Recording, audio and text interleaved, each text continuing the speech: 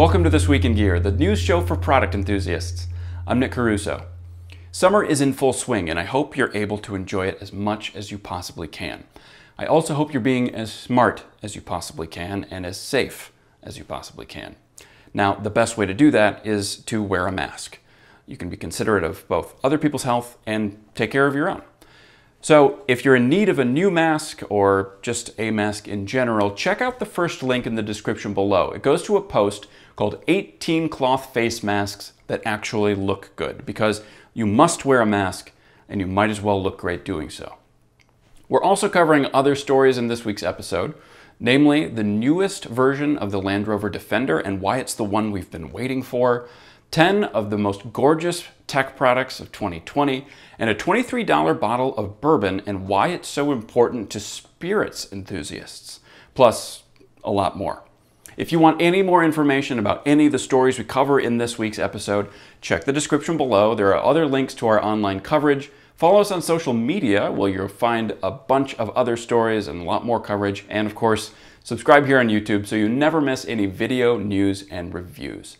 And with that, let's get started.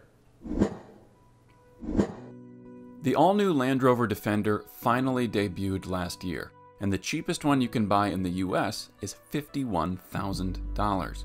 But Land Rover has announced a stripped-down, bare-bones version, the Defender Hardtop, which will come in 2- and 4-door sizes. Now, to be clear, right now no Defenders are being sold with a soft top or removable top. The hardtop name is an allusion to the Series 1 Defender from decades ago, which could be outfitted with a hardtop for added security. Inside, the hardtop has only a first-row bench seat for up to 3 people. Behind that first row is a big, open box that might be perfect for overlanding conversions. Just saying. The hardtop is also optimized for towing up to 7,700 pounds, and an advanced tow assist system is available along with all the other Land Rover electronics, computers, and advanced driver assistance systems. Caveat here is Land Rover is only talking about offering the Defender hardtop in the UK, where it will sell for £35,500 or around $45,000 US. But that's almost 13% less than the current entry-level US market Defender 90. And given enough demand, there's always a chance the brand might make it available in the States as well. There don't seem to be any mechanical differences between it and the US version after all, so it likely wouldn't be too hard to federalize it for our shores. When we consider what it means to be a good product, the most important quality to think about is probably functionality. After all, if a product doesn't do what it's supposed to do and do it well, then it's not a very good product. Second in line to functionality, aesthetics. If a product looks good, we're more enticed to buy it and use it.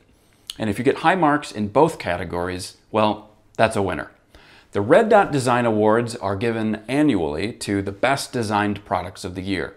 We covered the other categories online, and you can find links down below in the description. But these are the top 10 most beautiful tech products of 2020. The annual Red Dot Design Awards are the result of a German design competition for the best designed products of the year. The prestigious competition has taken place every year since 1955 and spans a number of categories, including cars, watches, cookware, and more. Every one of the tech products on this list is a newly minted Red Dot Design Award winner for 2020. Here's what the awards jury had to say about each product. The Google Nest Mini houses a large number of smart functions in a compact design and enhances any room with its appealing appearance. The Sonos Move captivates with a universal design which brings together robustness for outdoor use and understated elegance for indoor use. The elegantly designed Bose portable home speaker is impressively versatile. It is perfectly set up for use while on the go and cuts a good figure at home as well. Apple AirPods Pro lift the quality of in-ear headphones to a new level. They are very light and deliver an impressively powerful, immersive sound. The Technics SL1200 series sets standards for turntables with a direct drive, thus making it ideal for professional DJs. An iconic looking shape, as well as highly sophisticated technical equipment, characterize the clear Crescent smart audio speaker. The LG OLED Signature TV is captivating with its understated design and inventive bracket which allows the TV to blend into the wall.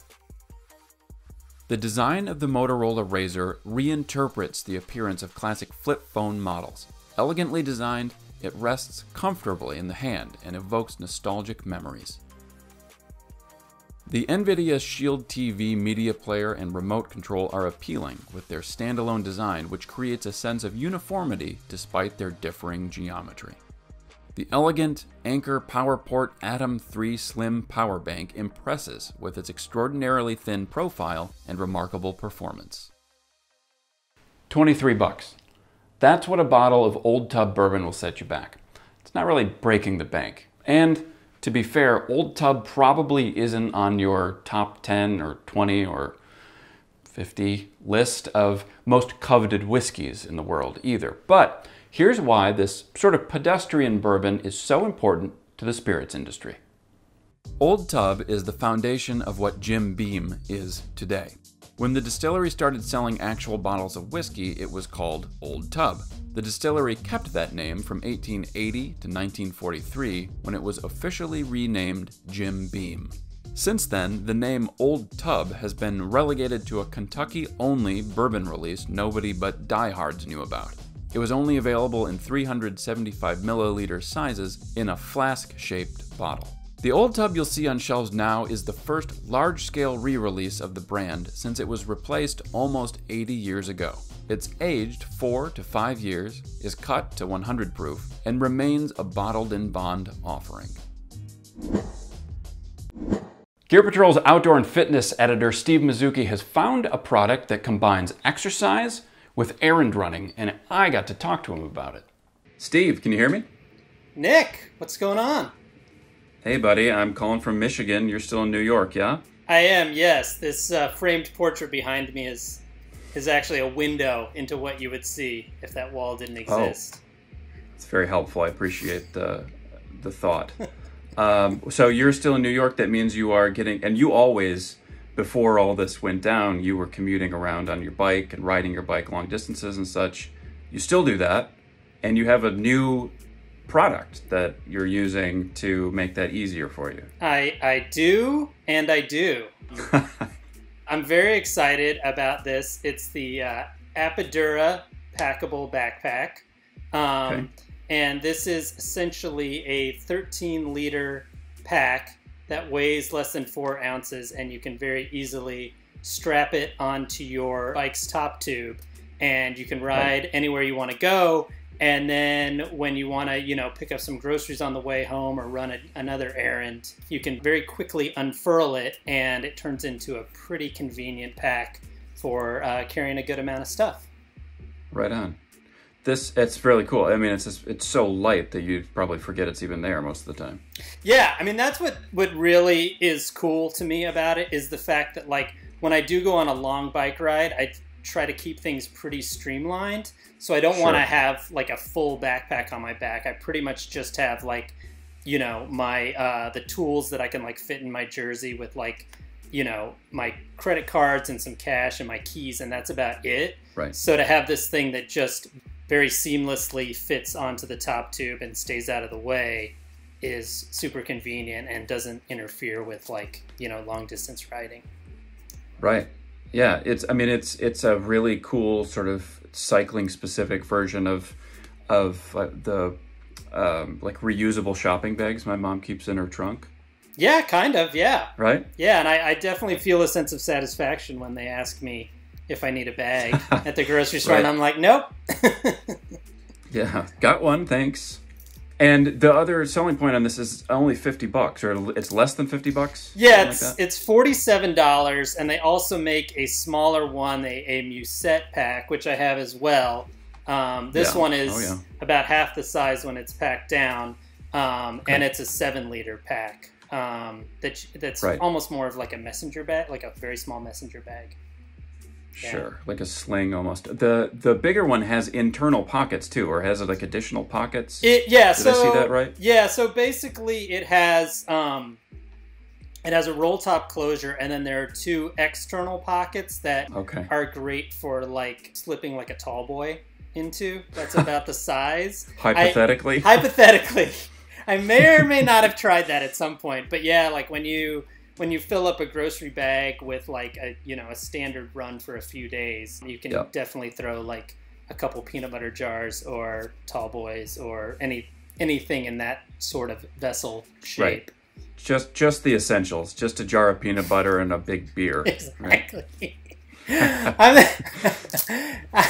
I mean, as the outdoors and fitness editor, I can highly endorse those kinds of That's right. things. You got your fats, you got your carbs, you got your hydration. Exactly. It's, everything all in one. Optimal nutrient mix. Right. Well, very cool. You're going to keep on using that throughout all of this. It sounds like a perfect accessory to have right now and maybe always if you're cycling around anywhere. Yeah, definitely. I highly recommend it. Right on, man. Well, any other final thoughts as we bid each other adieu? I guess the only other thing I would say is, like, biking has become hugely popular the last few months. Just, be as safe as you can. Look both ways before you cross the street. That kind of stuff. Yeah, and wear a mask when you're around other people. Also that.